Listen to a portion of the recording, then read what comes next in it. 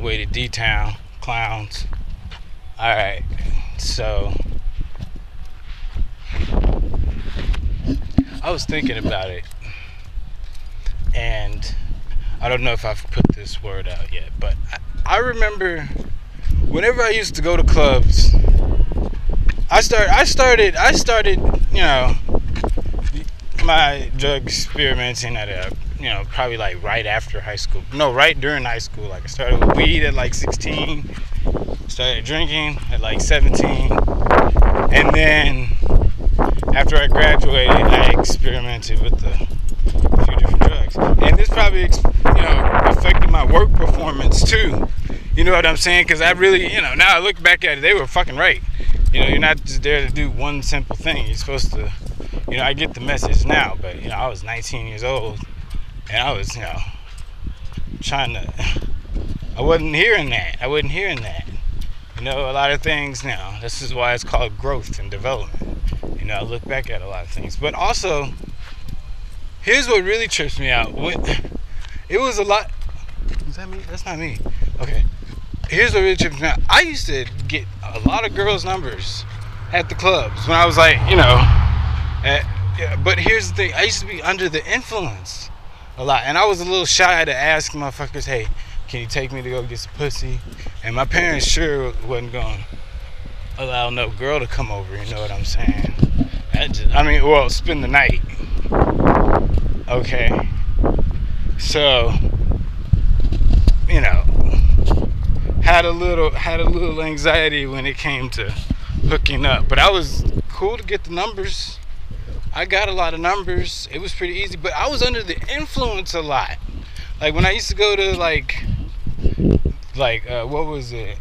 Insomnia? Yeah, I was under the influence. And it was really easy for me to go up to a girl and say, hey, you want to sit on my lap? And they would do it. And then we'd watch like the lights and shit. Like that was easy. But now I don't drink, and you know, I don't do that. You know, I just smoke. You know what I'm saying?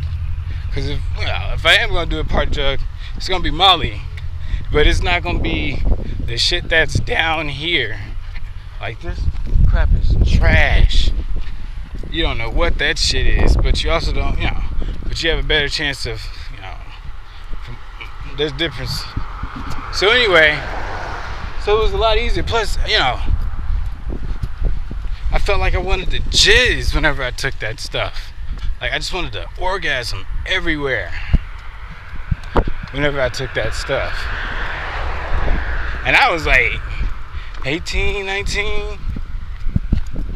And I would feel that shit like days later, like weeks later sometimes, I think. Don't quote me, it's been a while. But I know I would feel it.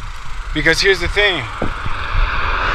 I would sometimes be laying in I would be laying in my bed. I'd be laying in my bed, and I would start doing this, and I'd be thinking about the music and stuff. You know what I'm saying? Like it had affected. So you know, but this is the things that we do when we're young. But I think that affected my courage. Like it's pretty easy. To go up to a girl or even a couple. Okay, it's a little harder to go up to a couple. I mean, well, but I've done it. It's not impossible. So you go up to a girl at a club, and you're asking, "Hey, can I?" And this joke has been repeated or it's been said before. Can I stick my dick between your butt cheeks? It's pretty nerve-wracking, honestly, and you know. But when I was drinking and stuff, that shit was easy. Getting turned on, oh yeah, you know. Now I smoke and I just go, you know. But when it comes to like the store and stuff like that, or school, it's a little simpler. You know what I'm saying? It's a little simpler.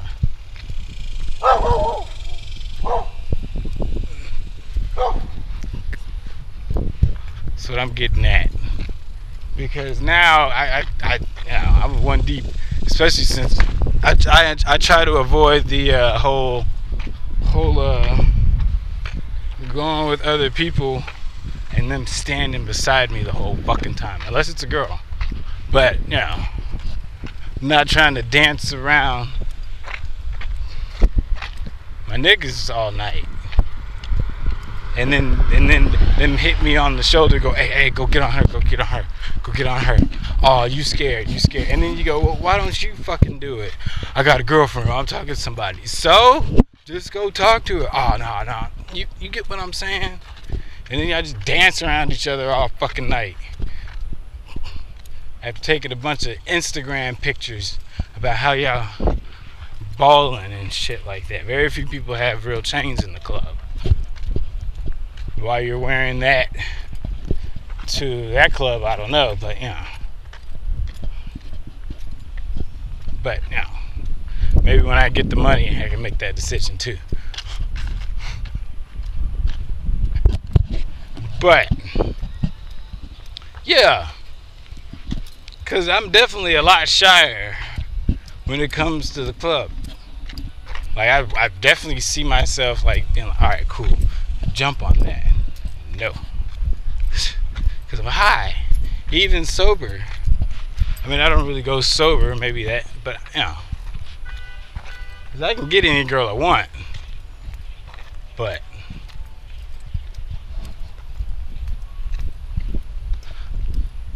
or bar or whatever.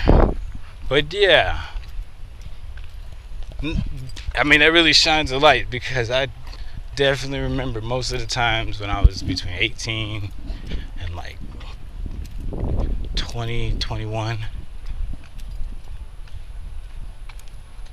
when I partied, I was trying to get drunk with everybody else.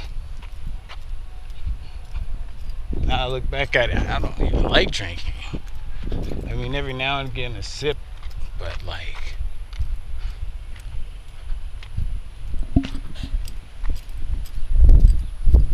pretty sure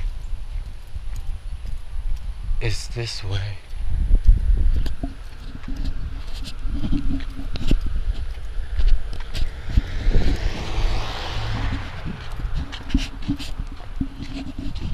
Yeah, like at the bus stop, if there's like a PYT, you know what I'm saying? That's pretty easy. It's pretty easy. Just go sit by her.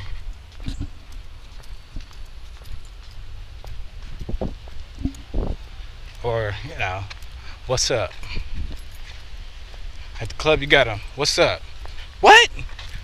What's up? Hi! She don't know what the fuck you're saying. You don't know what the fuck she's saying.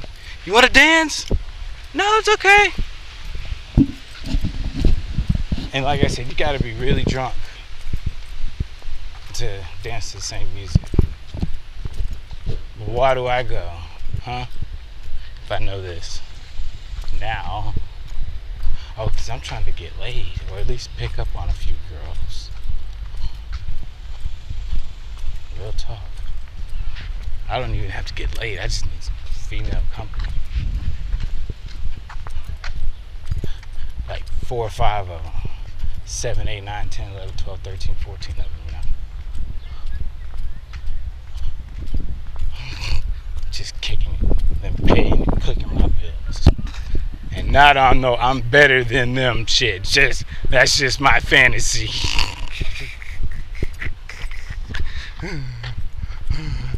I'm all for equal rights. But in this fantasy, I'm just kicking it and they cooking it.